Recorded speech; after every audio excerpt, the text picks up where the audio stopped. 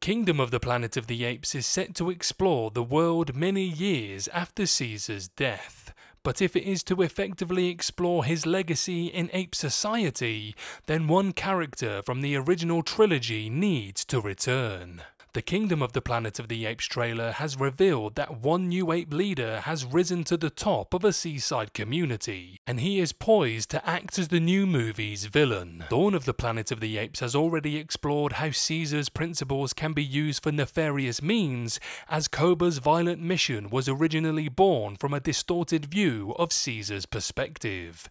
Cornelius needs to make an appearance in Kingdom of the Planet of the Apes so that there is a pure representation of Caesar's teachings left in the world. After Caesar's death, Maurice vowed that Cornelius would know what Caesar stood for, so he will still champion those principles for the rest of his life.